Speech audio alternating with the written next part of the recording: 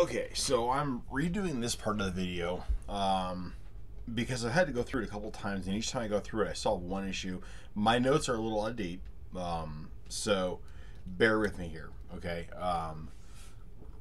First thing is, I'm not running this portion of it as root. I'm going to run this within the user context, pardon me. So we're installing Influx. Previously, we took the Ubuntu 18 install, we did the prerequisites, we installed Plex from the Ubuntu repository that Plex offers, following their directions.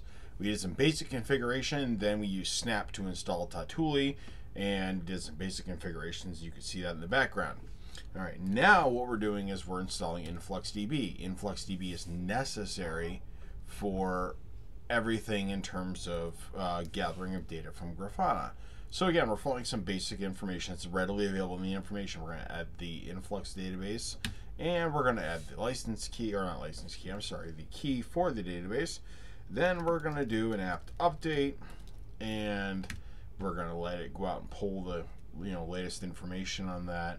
And when that's done, we'll install InfluxDB. So just to kind of run you through what I was running into was, in my notes, I have installing the InfluxDB client separately from the InfluxDB. Apparently, the repository now includes both. So when you do one, you get the other automatically. My error was I kept seeing, hey, you can't install the DB client, but the DB client was always working for some reason. I couldn't quite piece it together until I went and looked at the logs, and then I understood it. So next thing was, during part of the setup, because we're going to utilize collectd, is configuring the InfluxDB config file for collectd. And in the process of doing that, I was kind of inputting information that doesn't exist yet. So when I go to start Influx, it would crash. It'll run fine right now if I started it, but we would have to go back in and modify for collectd and whatnot. So instead of starting Influx now, what I'm going to do is get the actual install done, and we'll enable it so it starts on its own during a reboot cycle. But I'm not actually going to start the database or modify the config file just yet. Actually, correct that. I'll go ahead and modify the config file now, because the next step is installing collectd, and then we won't have to do that one step later on. So we've got it installed, and if I look at systemctl at the status of InfluxDB, we should be inactive. So we're going to go over to the folder, we're going to edit the config, and a couple things we got to do in here. First one is we got to find the HTTP tag and make sure that it's enabled. And so that's enabled, and we want to give it a port, and 8086 is default, so we'll leave it on that. Then we're going to go down to the collectd. Now here's what was screwing me up.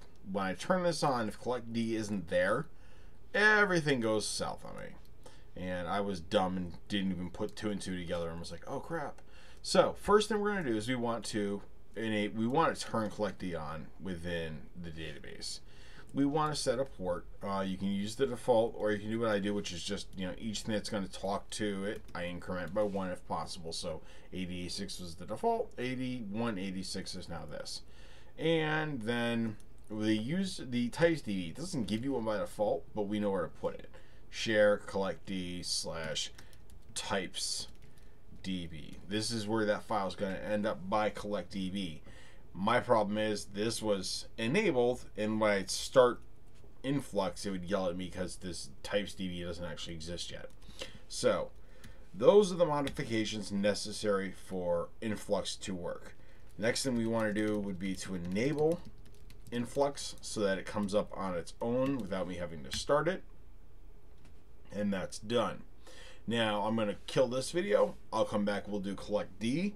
And when we do collectd, then we'll actually start Influx as well.